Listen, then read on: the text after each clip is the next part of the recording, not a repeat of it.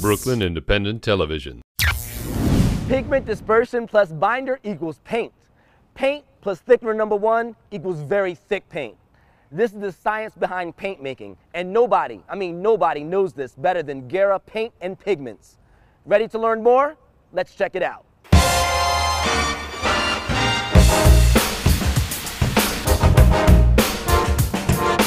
We've spent a lot of time acquiring a lot of rare and extinct pigments, and we make aqueous pigment concentrates, which is not really done by any other people. From the Second World War onward, there was a very big drive to create these kind of pigments, and a lot of discoveries, unbelievable discoveries. And all these pigments became available, and yet very few of them ended up on artist palettes.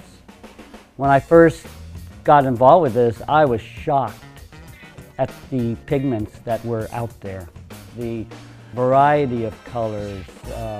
So I devised ways to get them. And so we collected. One of the problems with pre-made paint is that they use incredibly low pigment loads. So very little color, a lot of water, a lot of ammonia to make it thick. And you really can't do much with that. It's what, art has always called toothpaste paint. So it's just a paint that you just kind of apply and that's it. So when you're making your own color, you have total control over your saturation. And that really equates to a lot in the long run, like how the color actually looks, how you perceive the color.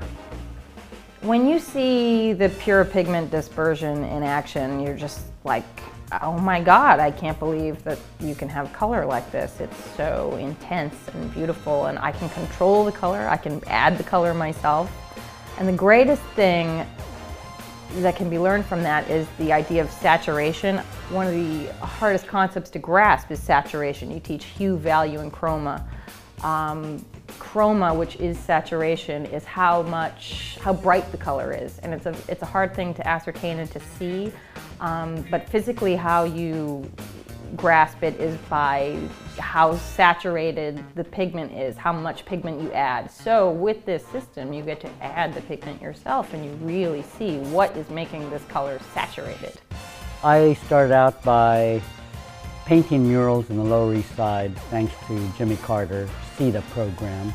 I came to the realization that the mural paints, which were sign painter paints, were horrendous.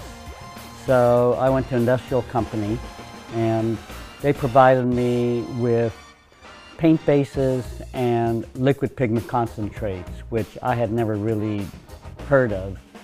And I made my own paint right there at the mural site.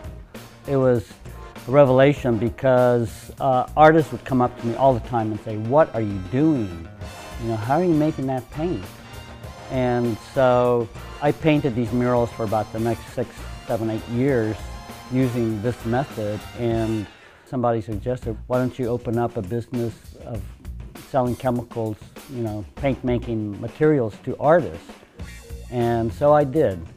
And it just actually started from very, very little, buying everything already, from industrial manufacturers, to learning the tremendously complex process of how to make them, ourselves. The pigment is the expensive part in the paint, so they don't give you a lot in a pre-made paint. I mean, the better brands certainly do. They give you especially high load paint has a decent amount of pigment in it, but not as much as you can add yourself. You can make much better paint than you can buy, and that's just the truth, because you control the color. You can add as much or as little as you want, and it's a fantastic thing. You can have this super bright, intense, crazy color. So the way we get started is we get our formula together and we put it in a 5-gallon bucket, because we make 5-gallon batches of color. And what goes in the bucket is the dry pigment powder, the surfactant, and little stuff I'm not going to mention, but it's all water-based, non-toxic. You don't want to drink it, but it's beautiful stuff. So we get that in the bucket, then we get our drill, and we spin it around. We want to make sure all the dry pigment is wetted. And that's what the surfactant does, actually. It wets the particle. Then this raw pigment concentrate, which needs to be ground, goes into these ceramic jars, which this is actually the old-fashioned way of grinding pigment. Industrial companies now use steel blades that spin around, but it doesn't do as good a job as these ceramic jars with little ceramic balls inside. The dispersion goes into a 5-gallon batch, goes into 3 jars. So we've got 3, 6, 9, 12 jars here. So we put 4 colors on at a time. And all pigments grind for different amounts of time, so we try to put 4 colors on that can grind for the same length of time. They go between 24 and 48 hours. They're extremely heavy. It's unbelievably hard labor to do it this way, but we believe in doing it the old-fashioned way because you get a better grind, and that's what you want in a pigment concentrate, is a very fine grind. We started out very small, with small machines and everything, and lots of mistakes.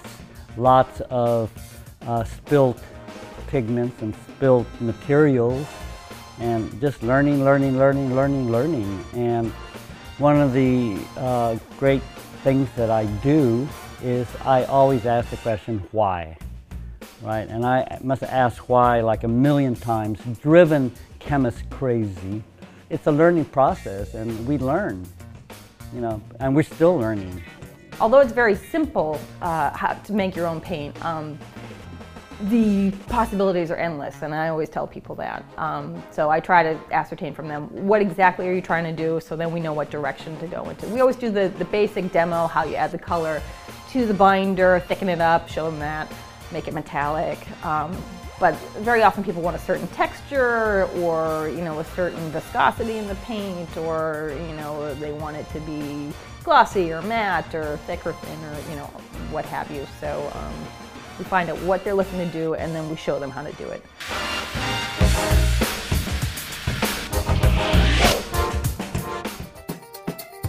Brooklyn Independent Television on the BCAT TV network.